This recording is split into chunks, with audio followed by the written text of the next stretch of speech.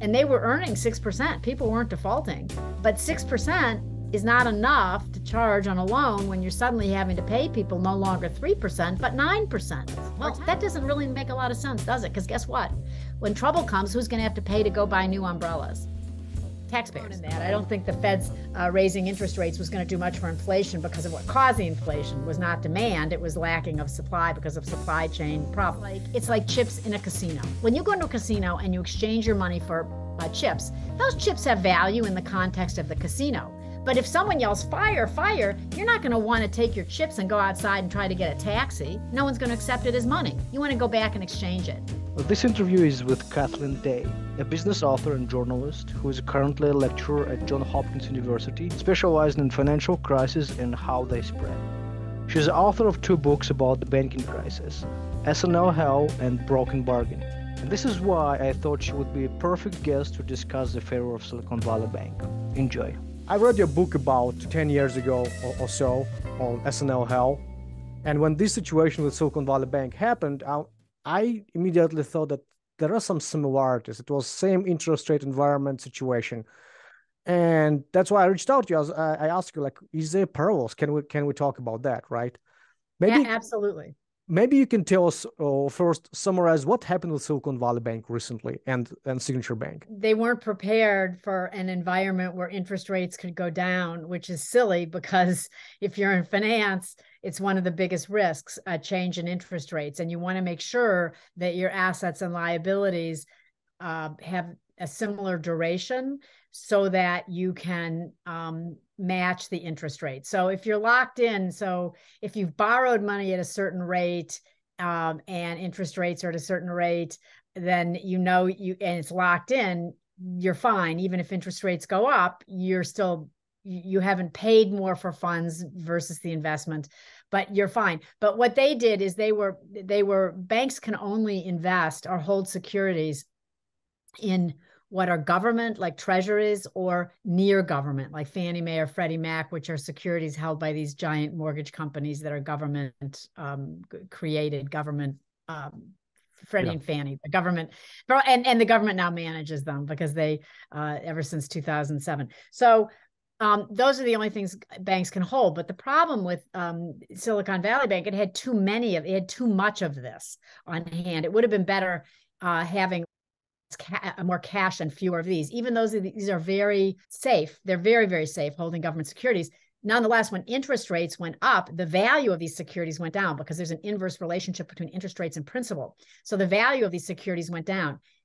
And they started having a run on the bank. People started saying, we're a little nervous about the environment that we're in with high inflation, and we're high-tech companies, because that's what a lot of their clients. And we're having to lay off people, and we're having a cash crunch ourselves. So we need to withdraw some of our cash to use it. And so suddenly the bank was having higher than usual cash withdrawals. To meet those withdrawals, it's not that it didn't have the money long term, but that money was tied up in loans and also in these government securities. Because the government securities were worth less than what they had bought them for, to meet these cash withdrawals, they had to sell these securities to raise cash to pay depositors who wanted their money. And they were having to take what's called on the street a haircut. They had to lose money on these. So they lost about 1.8, the securities that they had to sell to meet cash withdrawals, they lost about, I think 1.8 billion. It'll take a while for we know all the exact things. But anyway, so the point is, it was a classic interest rate mismatch. It was exactly what was going on in the 1980s. But it was the run on the bank that actually was the loss domino, right? It's not necessarily the mismatch. It's not that loss on those investments that pull them down. Well, yeah, it is, because the two are inseparable. There are times when a bank will lose money for things beyond its control, right? Mm-hmm. If there's suddenly COVID or Russia invades Ukraine and things happen that no one expected, it can change the business environment. And that's what happened in the 80s with the change in oil prices. But things are out of your control, and it may cause some losses. But you can make your losses worse if you haven't prepared your balance sheet to address different risks. And so the bank had not done that. It had too many securities relative to cash than was prudent. And the regulators fell down on the job because they're now trying to say, oh yeah, well, they gave the bank warnings. Well, you know what? You're the Fed. When the Fed comes to you and says, change your mix of assets, just in case interest rates change, you'll do it. So they were acting, and a lot of people acted, even though it was really stupid. And the Fed was acting as a bank regulator as though interest rates were never going to change. And of course, the Fed helped set interest rates. And I personally think interest rates have been too low for too long, and it's been artificial. Yeah. So I think the Fed has done that. So, but at any rate, the Fed is its own worst enemy. One side of the Fed was keeping interest rates too low for too long. That lulled everyone to sleep. The bank didn't take proper risk precautions. Suddenly the Fed says, oh, inflation. And in an equally, I think, silly move, raised interest rates to try to deal with inflation, even though interest rates weren't going to fix a supply chain induced inflation. And we can talk about that. But at any rate, I'm not alone in that. I don't think the Fed's raising interest rates was going to do much for inflation, because of what caused the inflation was not demand. It was lacking of supply because of supply chain problems. So the Fed keeps interest rates really low. Everyone's lulled to sleep, including the regulators. Then suddenly the Fed raises rates to try to combat inflation. And the bank says, whoa, we weren't prepared for this. And the Fed says, whoa, we weren't regulating you. And everybody screwed up. So you're basically saying that inflation is not necessarily going to be coming down just because interest rates is going up, right? Inflation is a ratio. It's supply and demand, and you can have both moving at once, or one going up or one going down. I mean, if you have demand at X and you decrease supply, it's the same as keeping supply the same and increasing demand, right? I mean, they're relative to each other. And so what really caused inflation, recent inflation, and one of the reasons it was a little bit mystifying, because we had inflation but really strong economy at the same time. Yeah. But it wasn't stagflation. It was high employment and inflation. That's because the inflation was caused by a crimp in the supply chain, because China told all its workers to stay home, so it's harder to get supplies. When ships docked on the West Coast, people were sick or home because of COVID, so they weren't there to unload the shipments. The ships were getting stuck in canals. So worldwide, there were crimps in the supply chain, and that meant that it was harder to get supplies. And so if demand stays the same and your supplies go down, that's going to make prices go up. So the Fed does raise rates on the theory. Now, remember, interest rates themselves are a cost. It's the cost of money. Yeah. So interest rates going up is a way in which you can contribute to inflation. But interest rates also reflect the market's view of what is going to happen with inflation. So yes, demand can go up, but the problem is much of the demand that stayed steady was not demand for a lot of frivolous things. It was demand for basic things that wasn't going to go down by making it more expensive. That's what I wanted to ask. I thought, well, maybe Fed wants people start losing jobs, so they can't buy expensive stuff. But you just answered, well, it's not. So it's not like that. Oh, stop buying that expensive jewelry. Yeah, and we'll do it. So so the Fed was raising rates to try. The idea of raising rates, in theory, the Fed raises rates, money's more expensive to borrow, so people will buy less. Instead, people are having to buy less because it's more expensive. So maybe they'll buy a dozen eggs instead of 2 dozen eggs. Eggs have been in the news of being really expensive. Yeah. Expensive. But they still need eggs or some kind of food. And gasoline was another one that went way up. Gasoline contributed to inflation, if you count it or not. There's different ways of counting inflation. And that's all down to Mr. Putin and his nefarious world plans. So these are things that you're not going to bring prices down for gasoline or for eggs. I would have to follow back why are eggs up, and it's a little controversial. Was that just price gouging or not? But where did you get the feed? Where did the feed come from that you're feeding the chickens to lay the eggs? And was that held up on a slow boat from China? You have to look at the whole world supply chain because it's very linked. If you look, for example, at what it takes to make a silicon chip, that chip goes all over the world, from where it's designed to where it's stamped to where you get the raw materials to make it. I mean, it has a huge footprint in the sense of all the places you have to stop and get supplies. So when you interrupt that, it's expensive, and just raising rates doesn't necessarily decrease people's demand for something. They might buy fewer of them, but they still need to buy it. Got it. Yeah, that makes sense.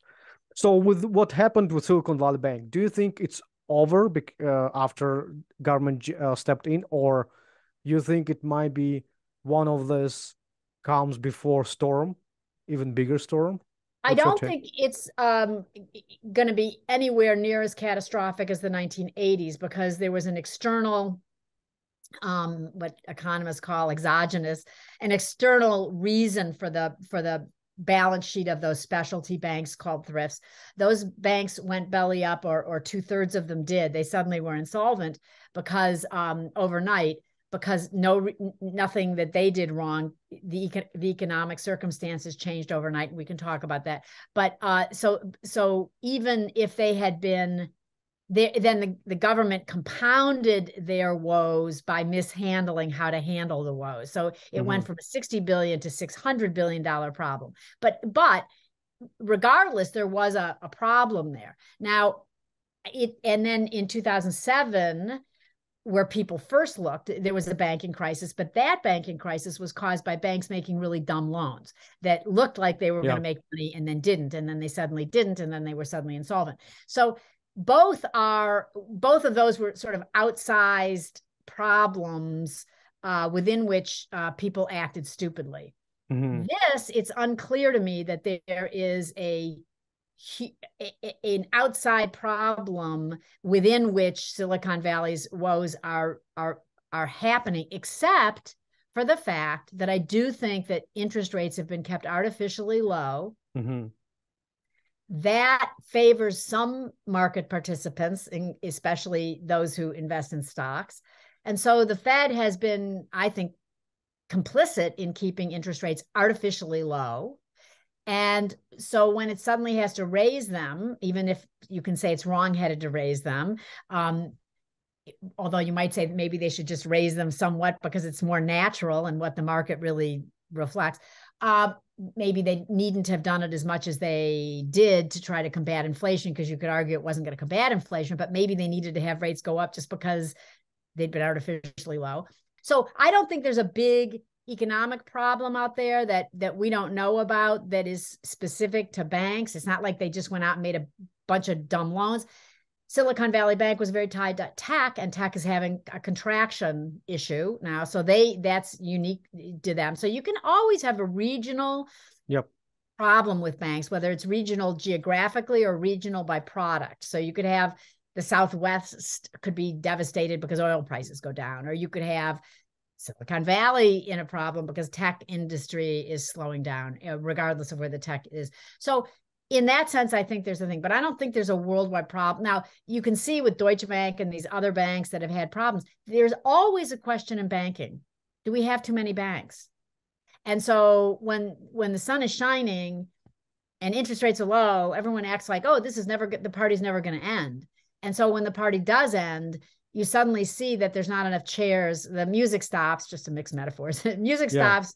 There's not enough chairs. And so you have to say, are the people that couldn't find a chair, do we really need them? And maybe that's overcapacity in banks, and maybe we don't need them.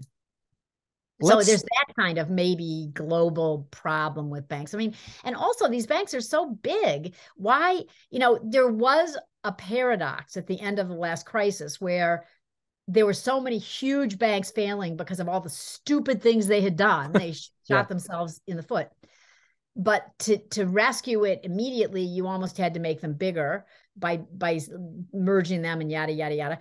but then everyone sort of forgot about that, and no one ever went back and said, maybe we need to unwind it. On the contrary, the Trump administration said, oh yeah, well, the sun's shining, so we don't need any more umbrellas, so we don't need to address this. It was really dumb. And so now we're here where it's starting to rain. Is it a flood? Is it Noah's Ark time? I don't think so. I don't think it's catastrophic, but it is raining. There's economic dislocation, and there's some economic crimps and things. And the banks weren't prepared. And that's their job. That's what supposedly they're specialists in. Yeah, let's talk about SNL crisis, because for a lot of viewers, it's too remote to remember. But you wrote a great book about it, and it's actually fascinating. Can you kind of start with what are the SNL? What are this savings and loan banks, and what do they do, and what happened in the 80s? Okay, well, savings and loans, also called thrifts, were a specialty bank. They're just a bank, but they specialized in home lending. And in particular, we imported the idea from England, where they're called buildings and loans. And again, it's a specialty bank. It doesn't lend to big commercial lenders. In the United States, they often had names like Dime Savings, or they had what would happen is immigrants to the United States would come and pool their money and then lend to each other to buy a home, where a commercial bank wouldn't lend to them, because commercial banks at the time, historically didn't like consumers. They didn't like lending to consumers. They found a way to do it with securitization, but that's another story.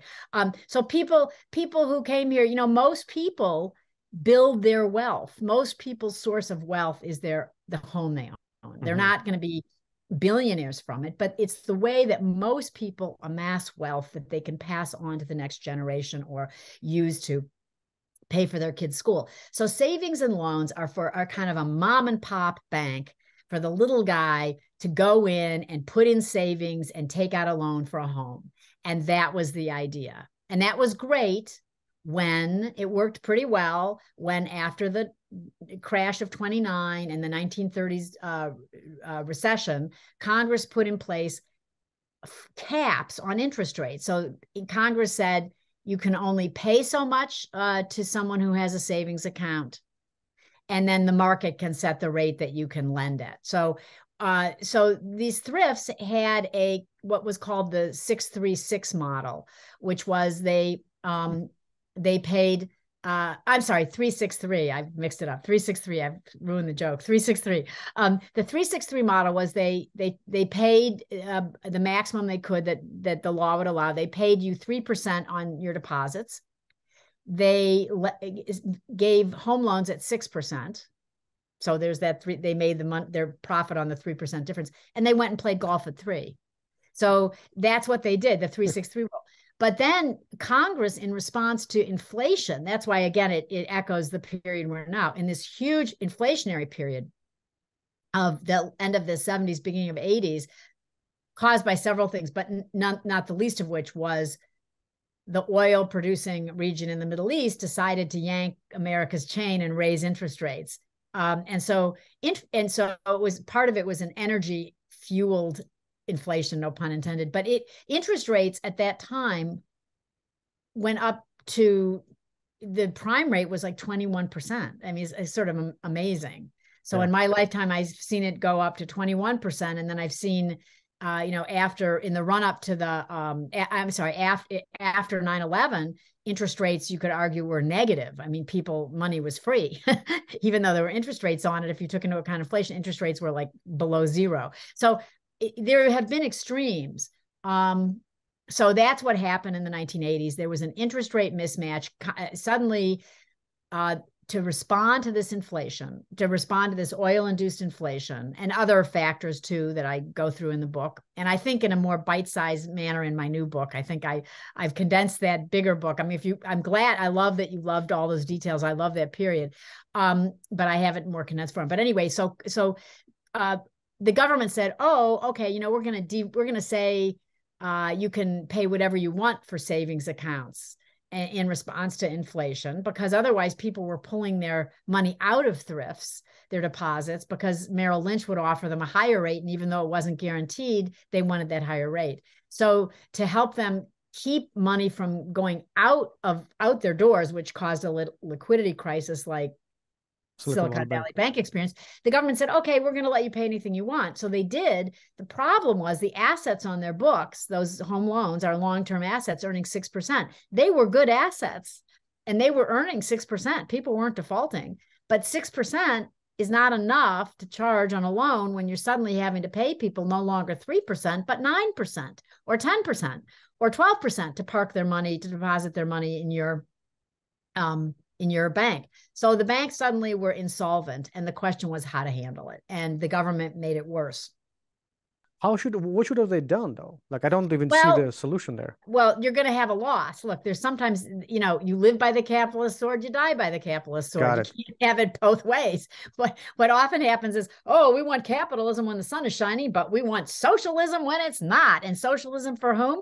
For the well-to-do and industry. And they call it different things. But when they are sitting there saying, we don't want socialism. Oh yeah, really? Well, when you come to me for a bailout, you kind of do.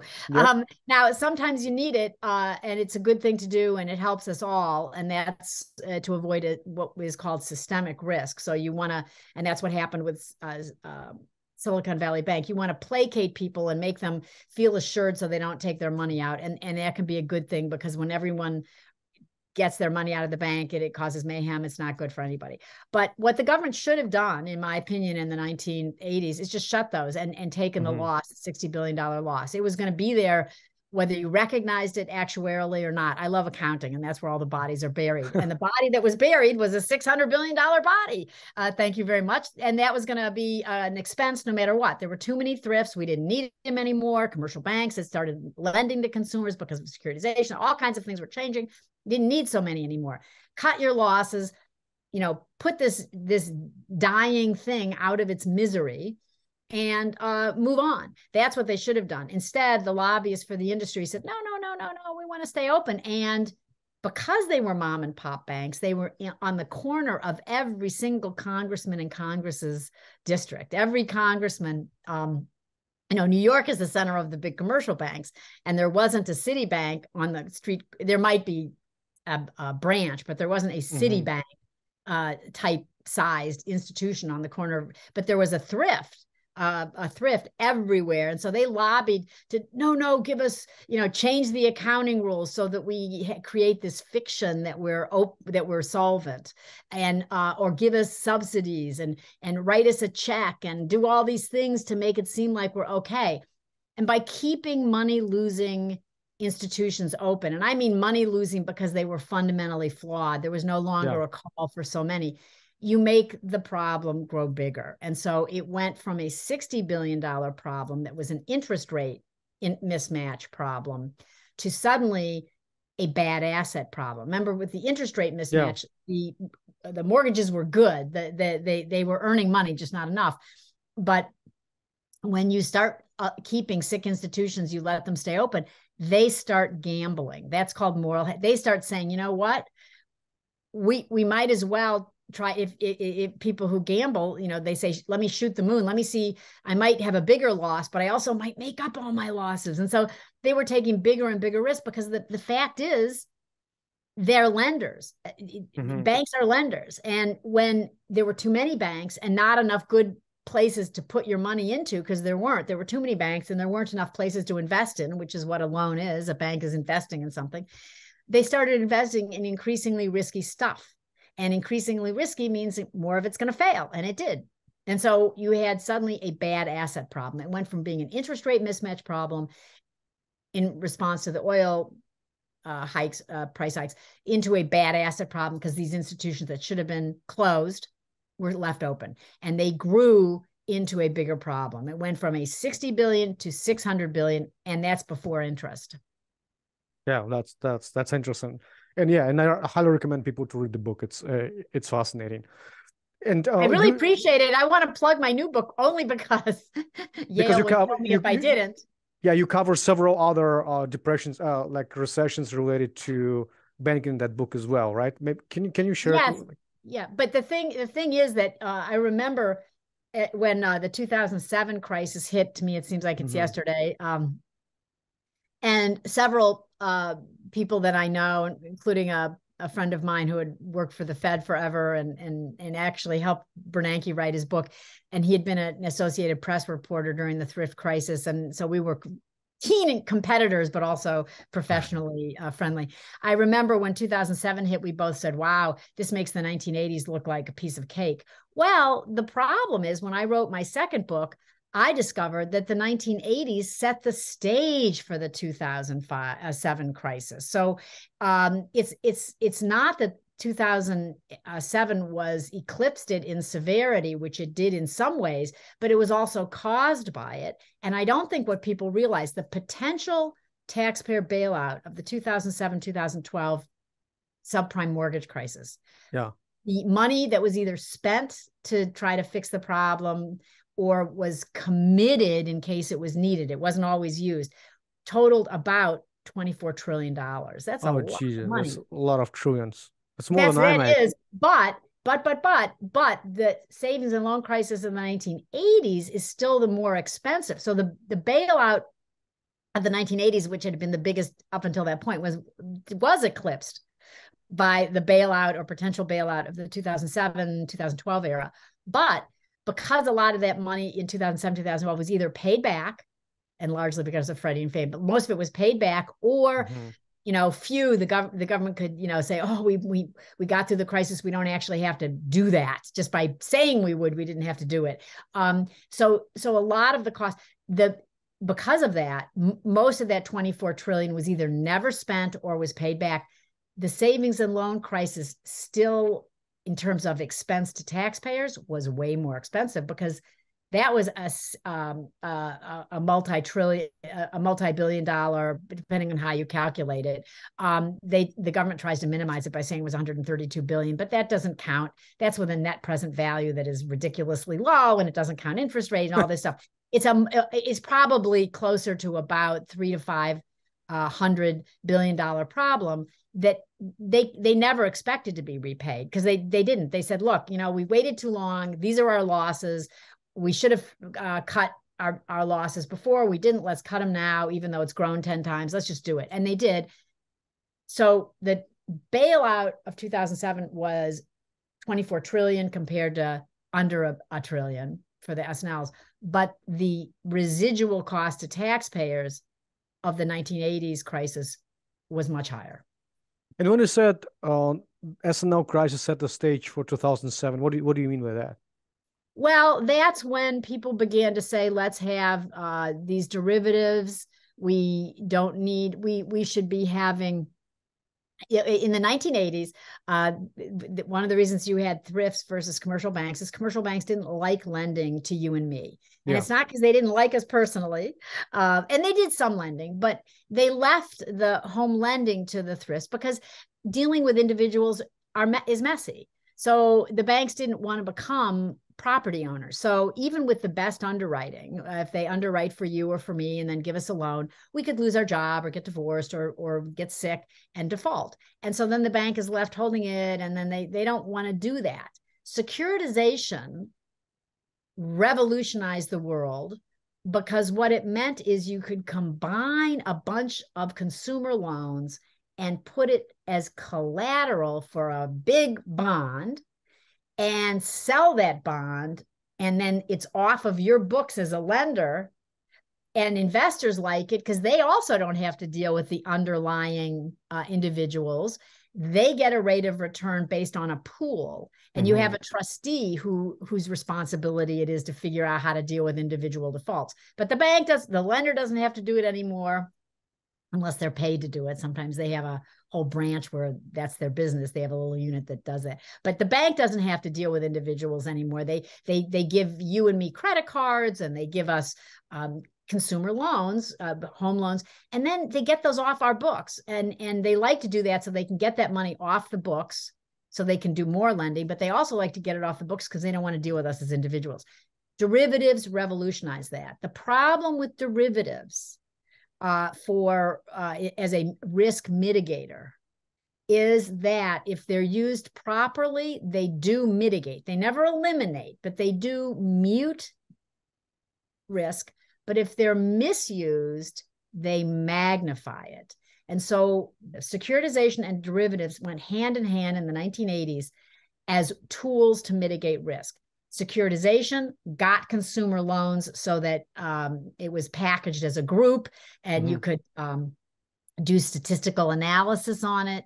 What's now called big data. Big data is not new. It was always called something. It was called statistics. We just have a bigger sets of data, and we have better tools, better computers to analyze it. But so you with securitization, you could move this stuff off the books. And then with derivatives, you could also, how are you going to mitigate in case there were defaults on those? You had these derivatives that were default risk. They're called default swaps. And what they really are is an insurance product. And this is absolutely true. The reason they weren't called insurance is that would have made them regulated by state insurance regulators. And the big Wall Street didn't want to be regulated by the 50 state insurance regulators. So they don't call it an insurance product. They call it a swap. But guess what it is? It's an insurance product. It says, hey, you own this security. Well, we'll sell you another security on top of it that says if that security goes under, we'll pay you a certain amount of money. And if it doesn't, we get to keep the premium you paid for it. So anyway, that's what happened. But so that became to be a dominant way to manage risks: securitization and derivatives, little insurance contracts, and securitization. And it came from the commodities market. Those insurance contracts have always been there in the commodities market for corn and pork bellies and all that other stuff. But so you have it suddenly, this dominating Wall Street, this machine, these huge machines of you sell consumers gazillions of credit cards or gazillions of home loans, and then you package them and use them to collateralize a loan, and then you sell that bond to the public, and you have it on a mega scale, and then you sell them an insurance product in case that bond goes under, and you do this on mega scale. The problem is that all depends on statistically important, not statistically important. You have to have statistically robust security. In other words, you can't have all those securities tied together. They can't all be to the same person. They can't all be to relatives of one another. They can't all be on the same block. They can't all be tied to in other words, they have to have everyone who's taken statistics will know, to be statistically healthy and significant. If you're going to have a pool of something, the individual items in the set in that pool have to be independent from one another, because if they're dependent on one another, then it's not really a pool. It's just like one big same thing. Anyway, make a long story short, misusing those two tools of securitization and derivatives didn't mitigate risk, it magnified it, and it lulled everyone to sleep, including someone like Alan Greenspan, who said ridiculous things like housing prices never go down. Well, that was just demonstrably not true. I mean, you could look at data, and who has more data than the Fed? He could have looked and seen, but whatever. I mean, not just whatever, it's whatever to the tune of $24 trillion bailout. But the point is, when you have these risk tools, if you misuse them, you then create these huge collateralized bonds that are not statistically healthy. They're all tied to each other. So when one goes, they all go. And that means that suddenly all these people are going to lose money. You thought you were diversifying and mitigating against risk. Instead, you were concentrating it. And that's what happened. There is a scene in the movie Big Short where Ryan Gosling actually walks through this. It's pretty entertaining how he describes it. It's interesting. So let's talk about the broken bargain. What do you cover in Broken Bargain that you didn't cover in SNL and in our discussion right now? What else goes in there? Well, Broken Bargain I wrote because Johns Hopkins asked me to come and bring a course I had been teaching at Georgetown based on my first book, The Savings and Loan Crisis, which they were using in the ethics class for a newly, at the time, what was a new graduate program in real estate.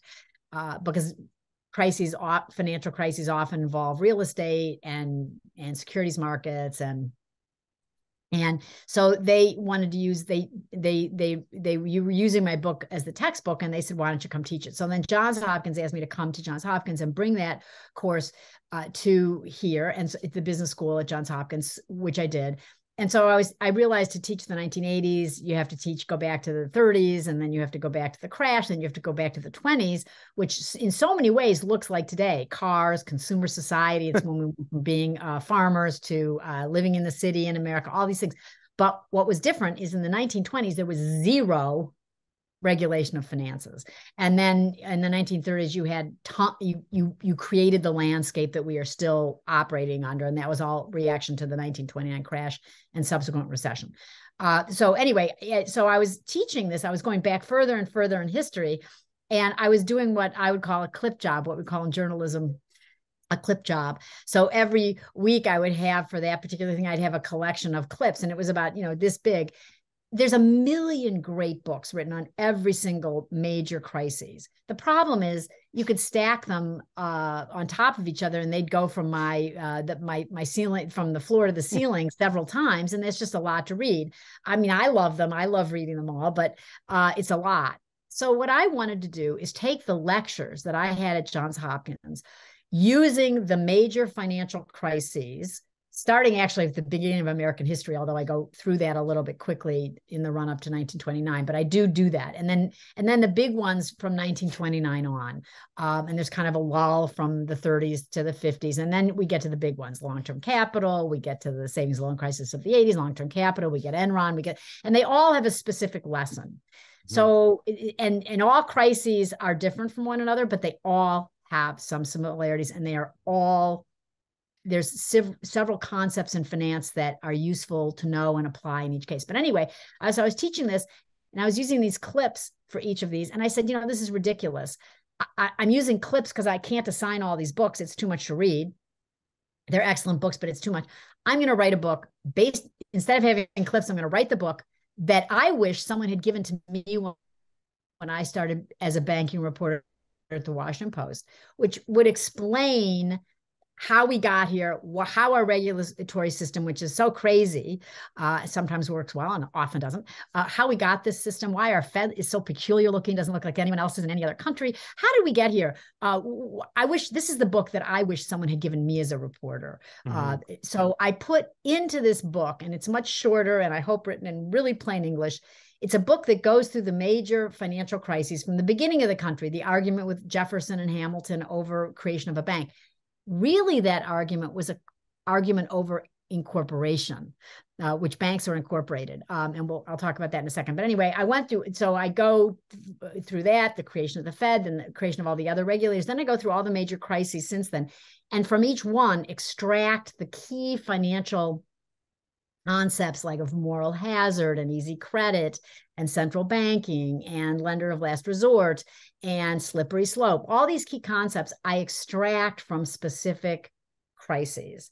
And I put it into one book so that I can use it as a textbook and not have to ask the library to assemble this collection of clips every time. So and the broken bargain in it, the bargain refers to two things when it comes to finance.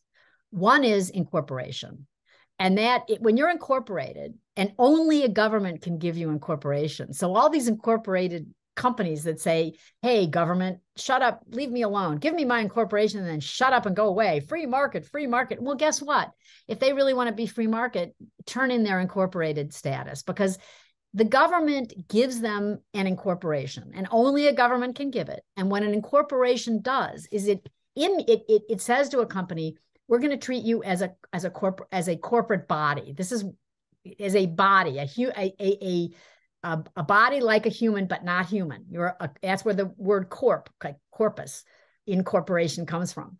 They're a body that is whose investors are shielded from unlimited liability. That's key. Without that limited liability, publicly traded companies couldn't raise money, because investors would think, well, wow, if they go belly up, the people that are owed money could come and sue me and take everything from my house to my cufflinks, right? They could take everything. When you're shielded from liability as an incorporated entity, you can raise more money because your investors can come in, and the most they can lose is their investment. Their personal property is protected. That's a bargain. In exchange for that, and people forget this often, in exchange for getting that incorporated status, the government gives that status on behalf of you and me, on behalf of U.S. taxpayers. It says, here, companies, we're going to shield you. But in exchange for that, that's a privilege to have that status. We're going to come in and make sure you're not gambling in a way that will hurt society. That's the first bargain. And Hamilton understood it and Jefferson understood it. They understood those things. They just disagreed on whether we needed it or not. But incorporation, is it related to banks only or just in general? No, it's companies? Every publicly traded corporation has an incorporation. And what Hamilton and Jefferson were fighting about, and you read the book to find out, was whether a state could give that or only the federal. Yep. But now both can. But the point is, only a state, only a government can bequeath the status of being incorporated. And they give it on because the government only exists because of us. It's not there because it's a king or a queen. It's there on behalf of citizens. It gives that status. And therefore, whoever gets that status has entered into a bargain that they're going to agree to allow the government to come in to make sure that they're not screwing around with things and abusing that privilege. So that's why at the beginning of the country, in corporations, people were they understood the need for them, that they had utility in helping to raise money and get the machinery of the economy going. But they were rightly very healthily skeptical of incorporated entities and said, you know what, we're only going to give incorporations for 20 years at a time and for limited purpose. You can only make a car or a railroad thing. And if you want to do anything else, you got to come and get permission. And to make a long story short, over time, the 20-year limit was extended to being in perpetuity. So they have the incorporation, and they can do whatever they want as long as their charter allows for it. They don't have to go and get permission. But the bottom line is that essential bargain is still there. The state has given them a status that is a privilege, in exchange for which the state reserves the right to come in on behalf of taxpayers and citizens to make sure that the company isn't doing bad things like polluting the water or throwing garbage out that's radioactive and not cleaning it up, or polluting the air, or creating undue risk, or laundering money so that we're attracting criminals. So that's the first bargain. So banks, like all other corporations, have a special incorporation status, and that's why you often it's like not calling a derivative insurance. You call it a swap, just so you don't have certain literally. A lot of banks have the charter they have is called an association, but it's just a charter, and there's ridiculous political reasons why it changed. But so banks have incorporation, so they right there, as Hamilton argued in front of George Washington, when we incorporate banks, we have the right to go in and make sure they're not doing the bad things that Jefferson's so worried about. So we're going to go in and do that. That's the first bargain. Secondly, since the 1930s with deposit insurance, which banks didn't want, but now they love deposit insurance, because it is U.S. taxpayers saying, don't worry, your deposits are protected. And it really does diminish and reduce runs significantly. Yep. Because people know, in exchange for that government taxpayer bailout, a potential bailout, that if you go under, we'll come in and because customers know that, they're going to do business with you. In exchange for that, we get to come in and make sure you're not gambling and doing silly things. Because if you do, taxpayers are going to have to come in, you're going to lose money, and to pay back depositors, taxpayers are going to have to come in. So the broken bargain is that there's two ways that financial institutions in particular have a bargain with the American people. One, because they're incorporated, and two, because they have deposit insurance. And I don't care if you're a mega corporation, financial corporation, say like Goldman Sachs, which has non-depository insured institutions and everything else. The system rests, the stability of the financial system rests on institutions that have deposit insurance, because without it, it would become so destabilizing that it would be wacky. And over time, that idea of the government providing deposit insurance, because these mega corporations that have lots of non-bank entities, they're financial, they have commercial banks and real estate entities and all these other things, because within that structure there is a depository there's insurance deposit. There's an institution within these mega financial institutions. They all have a unit that has deposit insurance, because to preserve the health of that system, that deposit system. The government, in effect, has pulled the safety net over the head of the entire corporation. And you saw that with the Silicon Valley Bank. In deposits above the 250 limit, insured. Yep. And going in and stabilizing the whole thing. So what people forget, in exchange for that privilege of having an incorporation that allows you to raise money because it limits liabilities of your investor, and in exchange for that deposit insurance, which is kind of the ballast of the whole system, the government not only has the right, but the obligation on behalf of the public to go in and make sure you're not doing cockamamie things like they do over and over again. And that's it. That's what the bargain is. And it's been broken because people like at the Fed, regulators under Trump and everything else said, oh, the sun's shining, we'll never need umbrellas again. Let's throw out the umbrellas. Well, that doesn't really make a lot of sense, does it? Because guess what? When trouble comes, who's going to have to pay to go buy new umbrellas? Taxpayers. And we're talking about troubles on a big scale. On a smaller scale, technically, the each financial institution should pay the insurance premium to cover that FDIC, right? Yeah, except that those are a fiction, and they knew it. If you read the congressional transcripts from the 30s, which I got to do when I wrote my book, I learned so much. They knew that it was a fiction. Those premiums don't nearly cover. Got it. Because deposit insurance in day to day, it does preserve calm, but you don't really need it. When you really need deposit insurance is in times of trouble, and then the amount of money required would exhaust the funds in the deposit. Like in the 2007, 2012, there wasn't enough money in the deposit insurance fund to fix all those banks. So you had to have you had to have other money. So it's a fiction. And also what people don't realize is deposit insurance, while it preserves your money individually up to a certain amount and makes you psychologically feel better, the point of deposit insurance is not to make you feel better, but to make each of us feel better, so that collectively we don't have a run on the bank. Yep. Deposit insurance is there to stabilize the system, not to make you feel better. But to stabilize the system, it has to make you feel better. Are you pro-Fed or against Fed? The Fed is an inevitability. We can't do without a central bank. And in fact, if you read the beginning of my book and you understand how we got our current, people don't realize we did not have a national currency in the United States until after the Civil War. Traveling from state to state was like traveling before the euro in Europe, where you had to convert money every state. It was crazy. So the history of our getting a central bank and currency is a crazy, crazy history, fraught with fights and all kinds of things. And it really reflects Americans' deep-seated, I don't care what your politics are, deep-seated mistrust of central government, which is healthy. But it also, anyone who thinks we can do without a Fed or without a currency that is backed by the government is ridiculous. That's why I think crypto is one of the longest running scams that there is. It is just a scam. It is and people who made money on it, well, good for you. You just got to sit down when the music stopped before some other sucker was left standing.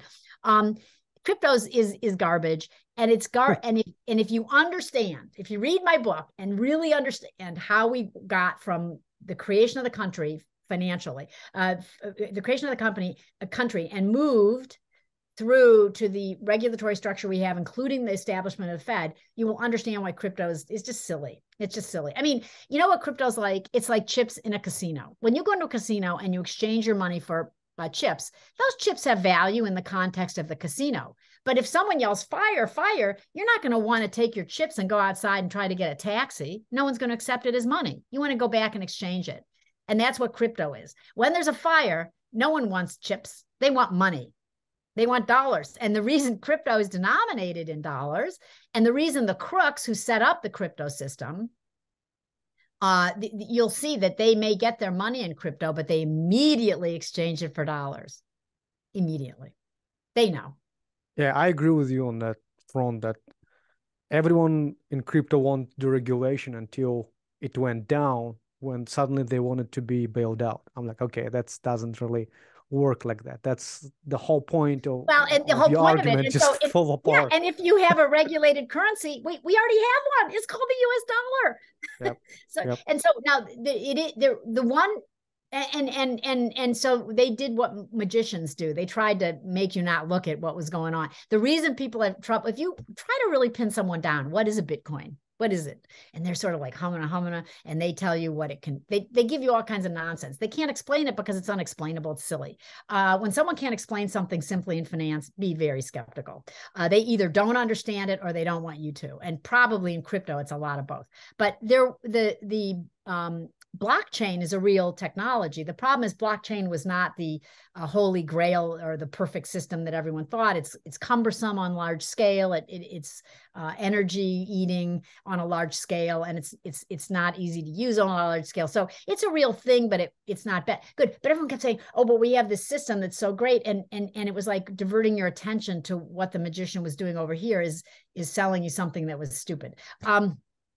So crypto is just a silliness. I mean, it is true that money is whatever we agree it is. And it is also true, sometimes crypto people will say, well, the US dollar is backed by nothing. It's true. We have a fiat system, meaning it's not backed by anything. It's not backed by gold. But guess what it's backed by? It's backed by our democracy and our military and our court system and us taxpayers. That's why there's a flight to safety. Anytime there's a financial crisis, people flock to U.S. securities. They flock. All the tyrants of the world in Russia, in China, all have property in the United States. They all want to live here because they know if they have a dispute, they can get a fair hearing in the courts. We're not perfect, but we are way more perfect than anywhere else. So that's you're not going to get that with crypto. I mean, it's junk. You and I can agree we're going to trade grasshoppers as a way to trade, but if there's a recession, I don't think our grasshoppers are going to be worth very much. Yeah, well, that's probably the perfect conclusion for this interview.